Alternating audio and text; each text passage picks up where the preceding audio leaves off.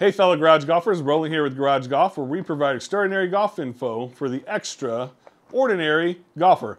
As you can see, we actually have in our hands the brand new 2021 Titleist ProV1s and ProV1x's. We're going to be testing out these golf balls today. Gilbert, Danny, and I will all be testing them individually, hitting the pitching wedge, the 7-iron, and a driver. We all have different swing speeds and different handicaps, so we're going to be checking for things like feel, carry, spin numbers, and more. So we're looking forward to testing that out, seeing which golf ball is going to work for each of us with our unique swings. Looking forward to bringing that video to you. That's coming up next.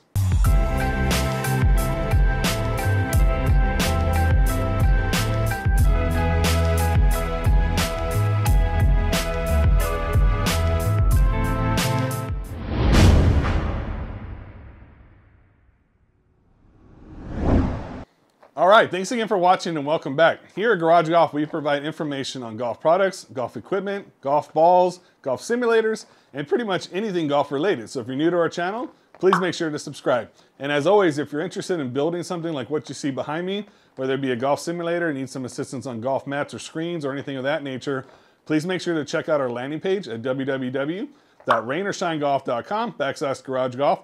And also check the video description for any affiliate links that we may have for certain products, whether it be golf simulator stuff or even golf products and equipment that we've reviewed before. That really helps out our channel. We greatly appreciate it. Let's go ahead and jump into the video. Adam Scott, Justin Thomas, Tony Finau, Scotty Scheffler, Ryan Palmer, Cameron Smith. Did those names capture your attention? Just a few of the names that are using Titleist ProV1 and ProV1x golf balls, and there's a huge reason why. I'm going to bring those reasons to you now as to why it's the most trusted golf ball on tour. So let's talk about some of the differences between the brand new ProV1 and the ProV1x golf balls. The new ProV1 offers the greatest combination of speed, spin, and feel in the game, providing the best fit for the majority of golfers out there. The ProV1 flies lower than the ProV1x with a penetrating trajectory that has a very soft feel. The ProV1x has a fast, high flight and delivers spin when and where a golfer wants it. The ProV1x is designed for players who want a higher trajectory with their golf shot and increased spin relative to ProV1 with a slightly firmer feel. Before we get to the swings, I'm going to break down some of the technology with the new 2021 ProV1 and ProV1x golf balls, both of which have a reformulated 2.0 ZG process core which delivers increased distance in the solid core ProV1 and dual core ProV1x. Both of which have a faster high flex casing layer which adds speeds and lowers long game spin. This is a highly resistant high speed ionomer which is initially developed for and validated by ProV1x Left Dash. And they both have a new softer core urethane elastometric cover. It's the softest cover formulation ever used on a ProV1 or a ProV1x, which increases greenside speed for more control in the short game. And lastly, they both have new spherically tiled tetrahedral dimple designs. Start saying that 5 times fast. Featuring a 388 dimple layout for ProV1 and a 348 dimple layout for the ProV1x. They're optimized to each model to maximize distance and flight consistency. The ProV1 maintains its penetrating trajectory, while the ProV1x will fly higher than the prior generation. So as you see, you're going to get a little bit of a softer feel with the ProV1 versus the ProV1x, but with the ProV1x, you're going to get a higher trajectory, a higher ball flight, and more spin in and around the green. So we're going to test that out today, check it out, and see which one is going to be the best fit for all 3 of our unique swing speeds, types, and handicaps moving forward. Did you also know that the original ProV1 debuted over 20 years ago? It's amazing how fast time flies. I'm really looking forward to testing these golf balls. We're going to go ahead and get into the shots. We'll go over the data with you at the end, and we're excited to see which golf balls are going to fit our unique styles moving forward. And now, meet the testers. Here's today's tell of the tape.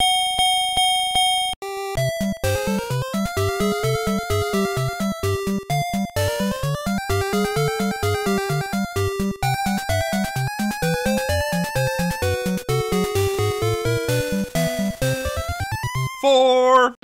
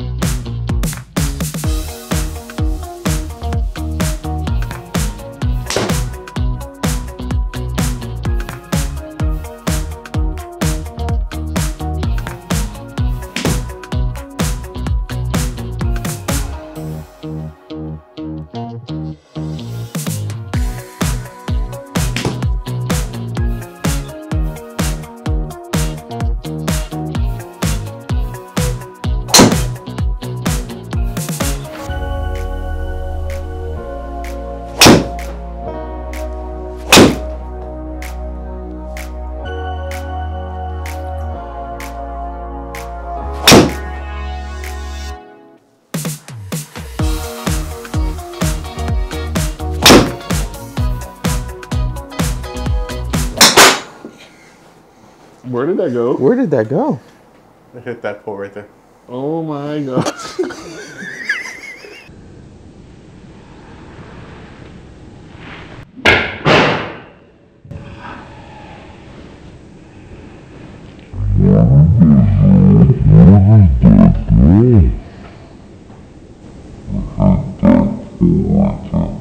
Oh my God. All right, so let's start off with Danny, and Danny's our high swing speed. All right, so wait, before we get to the numbers, we gotta get to this week's Garage Golf Challenge, and that's gonna be taking 5 shots with the ProV1 and 5 shots with the ProV1x. As you see behind me, we're on hole number 17. We're at the PGA National Championship, home of the Bear Trap. We're gonna be taking 5 shots with I'm gonna be using the 9-iron, using the ProV1 and ProV1x's, and what we're looking for is to see how many greens we hit and which ball is gonna get us closer to the hole. So let's go ahead and take that shot now. We're gonna move forward and alternate balls as we go and see which ball is going to win this week's Garage Golf Challenge. And we're set up about 129 yards away from the green. I'm gonna be using a 9-iron for this shot. We're starting off with the ProV1.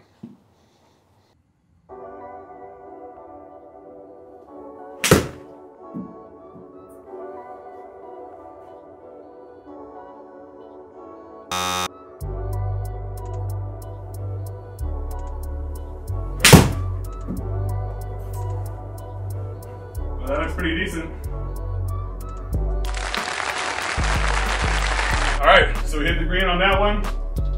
118 yards, but 37 feet from the hole, so let's see if we can get closer than that.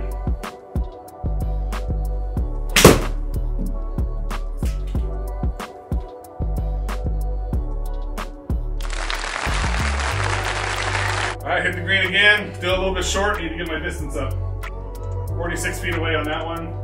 61.52 ProV1 backspin.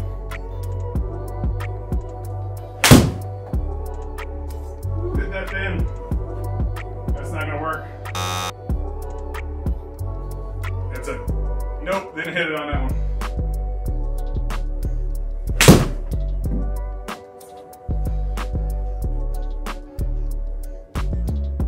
Crushed it. Wow. 56.74 total backspin. Again, a 9-iron, and what you're seeing here is a major inconsistency with an amateur golfer swing. There's just not much I can do about that. So I may switch clubs if I can continue to hit the ball that well. I'm gonna stay with a 9-iron for one more shot though with the ProV1x.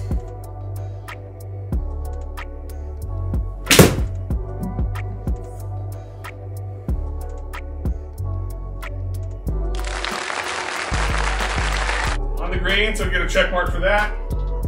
Still pretty darn far away though.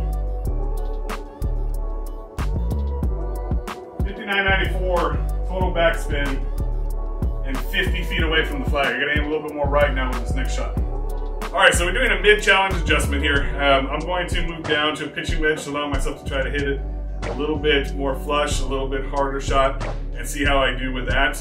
If any time I'm making good contact, it seems like I'm going left of the green. So let's go ahead and move down to pitching wedge for shots 4 and 5. We're starting with the ProV1 next. And I also seem to like to play a little bit of a draw, so I'm gonna actually aim to the right side of the green now using E6 here. So we're gonna aim the right side of the green and see hopefully that draw comes back into play and brings me back towards that flag stick.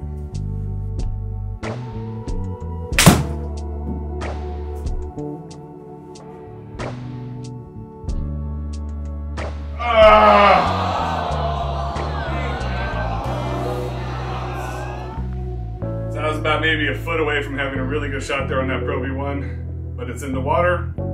Big X on that one. All right, so that should be a good shot. Here we go. Woo! Okay, 17 feet, I'll take that. ProV1x, that's the closest so far. 75.61 backspin. Again, we're using now the pitching wedge. All right, so the ProV1 is down. It's not gonna win the accuracy count, but can it win the closest to the flagstick count? Let's take this last shot and see.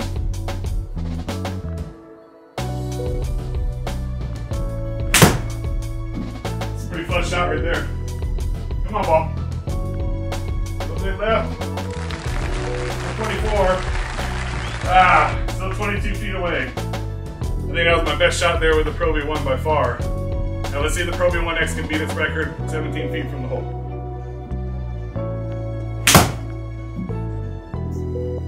Might be the best shot. Still low left. Oh, right inside. Alright, so 80-41 backspin. Good backspin with that shot. Alright, so as far as the accuracy, got to give that to ProV1x. And as far as closest to the hole, we're also giving that to ProV1x. And again, I understand it may not be the ball. Obviously, it could be me and my swing and my very fluctuating swing. But today, in today's test in the Garage Golf Challenge, ProV1x is your winner here at where they have the Honda Classic at PGA National Champion course. Had a great time doing this video. ProV1x is my winner in the accuracy and closest to the hole contest for today.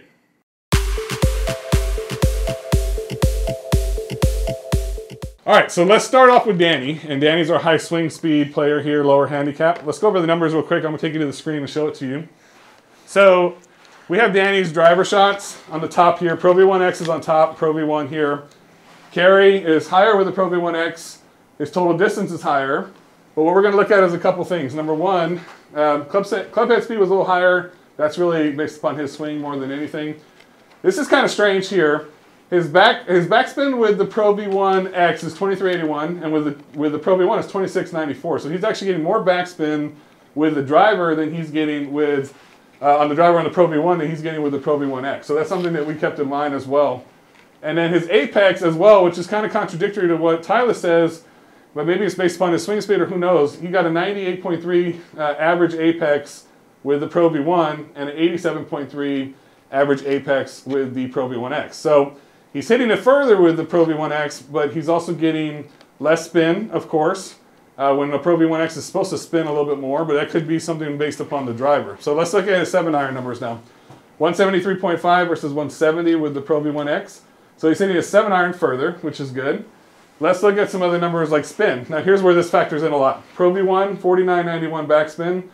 ProV1x, 62.79. So that's what we're used to seeing with the ProV1x.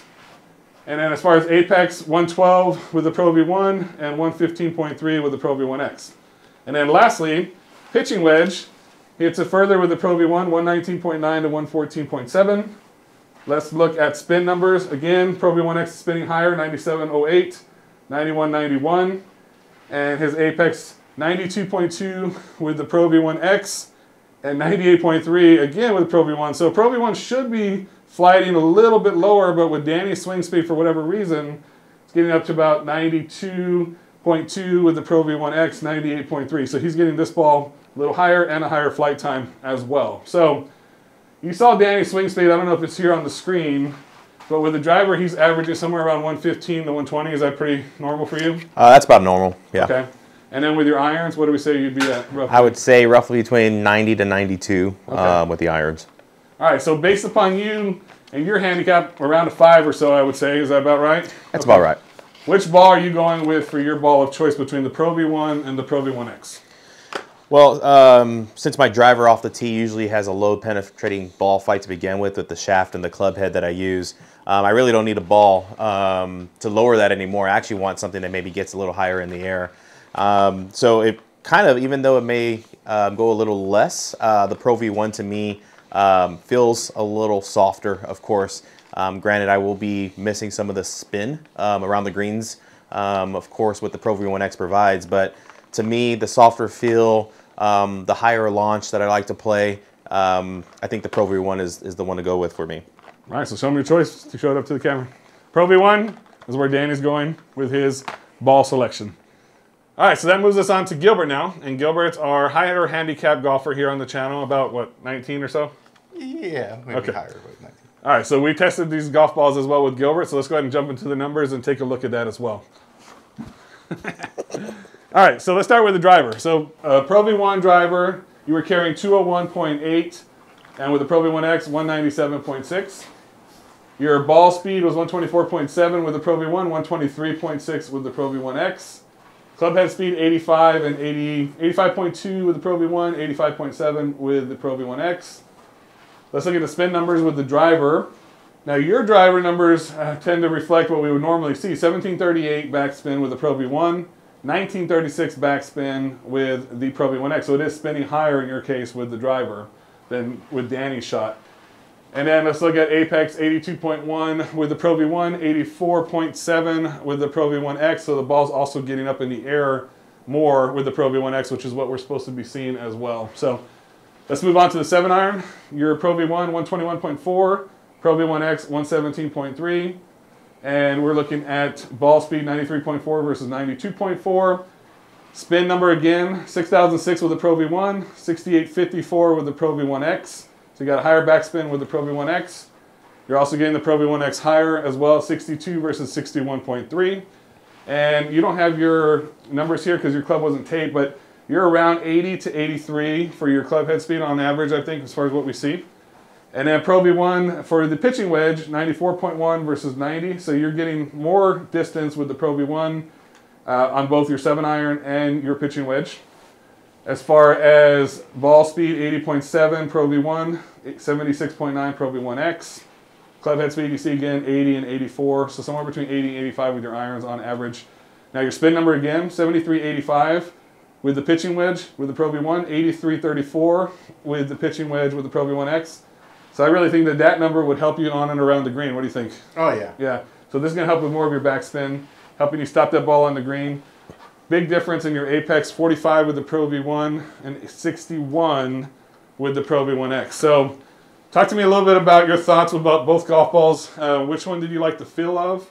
And which one do you think would be your gamer moving forward? Well, right now, the way I'm swinging the club, I'd probably choose the beach ball than both of these balls at the moment. But we've all been there, buddy. Yeah. But for me, even though the ProV1x did feel a little bit softer, and by the numbers, it did show it went a little bit further, I would probably go with the ProV1x.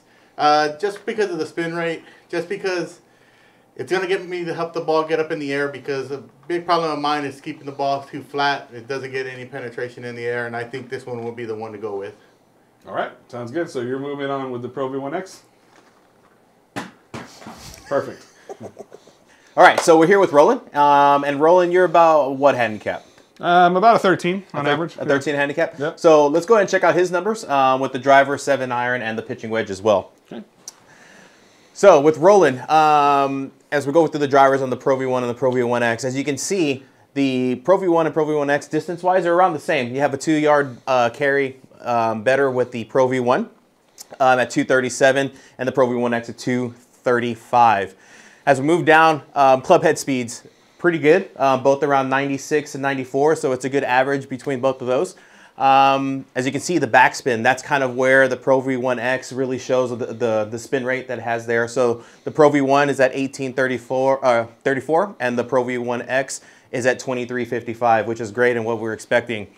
Along with that, the apex itself, actually the ProV1 went a little lower than the ProV1x.